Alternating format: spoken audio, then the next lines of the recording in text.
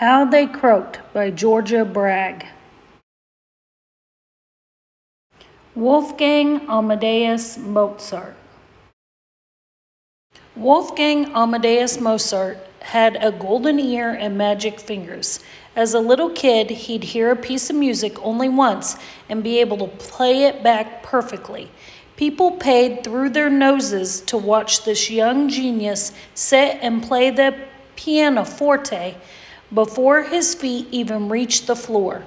So Mozart's father took him on a 4-year concert tour to perform for the likes of Marie Antoinette and King George III, all before little Wolfie was even 10. Mozart plucked billions of notes out of countless instruments with those talented hands, and when he got sick, his fingers were the first to go. The boy wonder supported his family in grand style. They bought fancy clothes and a carriage with 7 horses and moved to a better part of town. His father even charged admission to watch him practice.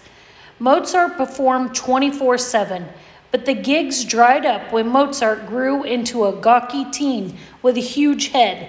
He still cried easily and always loved a good fart joke. But his cute, money-making prodigy years were definitely over, and his father was not amused. Mozart became the concertmaster of the Salzburg court and taught music to the children of nobility, but the pay was low. He moved to Vienna in his 20s, but Emperor Joseph didn't hire him. Mozart made money writing dance songs for the balls at court, but he really wanted to write sonatas, symphonies, and other music you had to listen to while sitting in a chair. Unfortunately, that kind of music wouldn't pay for his fancy lifestyle. Mozart worked hard and wrote everything fast, without any cross-outs or first drafts. His famous operas, The Magic Flute, The Marriage of Figaro, and Don Giovanni, to name a few. But he also partied hard, primped, and shopped till he dropped. Mozart married Constanze Weber. She came from a musical family, and she knew a man with ribbon when she saw one. They had 6 children, but only 2 survived to adulthood. When things got tough, he sold his wife's silver and jewels to make some cash. Mozart could keep a beat, but his forward-thinking, innovative music was out of sync with his own times, so he ended up a starving artist.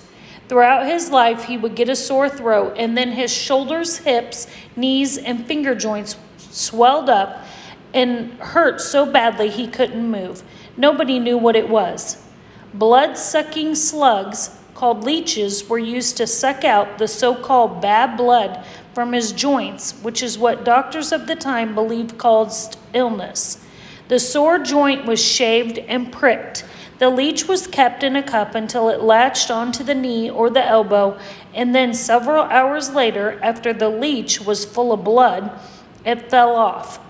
One day, an unknown messenger came with a request for Mozart to write a requiem, death song, for a person whose identity the messenger didn't wish to disclose. The pay was good, so Mozart jumped at the commission. While Mozart worked on the requiem, he grew weaker and weaker. He began to get the creepy feeling that he was writing the requiem for himself.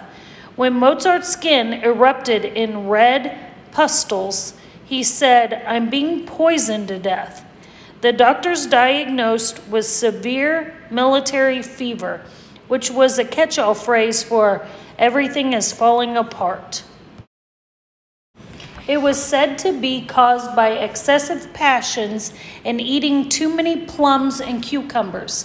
Doctors smeared concoctions of warm turpentine, wax, powdered Spanish flies, and mustard on his body, which made his skin bubble up and blister.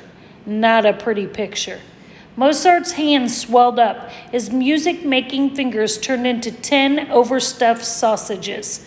That's when Mozart got into bed. Soon he began to vomit. His fever spiked and his rash got worse. His whole body ballooned and he was unable to sit up. He was slumped over in bed, and his crippled fingers were too puffed to even hold a pen. But he hummed and tapped out the requiem while a musical assistant wrote down the notes for him. The stink of rotting human filled the apartment. When Mozart said, "I can taste death in my mouth," someone ran to get the priest. But Mozart never wrote that much church music, so the priest wouldn't come over. They searched for the doctor and eventually found him at the theater, but he wouldn't leave until the performance was over. He knew Mozart could croak any minute, and he didn't want to be there when it happened. He did not want to be known as the doctor who failed to save one of the most brilliant human beings of all time. That could really kill a medical career. After taking the long way, the doctor finally arrived. He put a cold water and vinegar compress on Mozart's forehead. Mozart shivered, then vomited across the room. 2 hours later, he was dead. Mozart was right in a way. He was writing the requiem for himself. Constanze jumped into Mozart's bed to catch what he had so she could die with him. It didn't work. He had been sick for only 15 days. Even in death, he was quick. Mozart's final illness had started with streptococcal strep infection in his throat that migrated into blood and joints, ultimately leading to kidney failure. He didn't finish the requiem, and he didn't get to finish life as an old man either. Mozart died on December 5th, 1791 in Vienna, Austria. He was only 35 years old. They didn't do an autopsy because his corpse was too smelly. The skin was soft and squishy, not stiff like that of a normal dead person. After a small gathering at a cathedral, a horse and a cart picked up Mozart's coffin and clopped 3 miles to St. Mark's Cemetery. Nobody went with it because attending the burial wasn't custom of that time. Mozart's body was taken out of the reusable coffin, sewn into a body bag, and covered with quicklime to make it decompose faster. He was buried that night or the next morning, depending on when the 5 or 6 other unlucky stiffs were on hand to open up the common grave alongside Mozart. There was no headstone marking the grave because the emperor forbade them, and that was that. Unless you were royalty or super rich, the law required sack burials as they were cheaper and cleaner. So most people were buried this way. Constanze didn't go to Mozart's grave for 17 years. Again, people didn't do that back then. When she eventually went there, she couldn't find the grave because the person who buried Mozart was dead.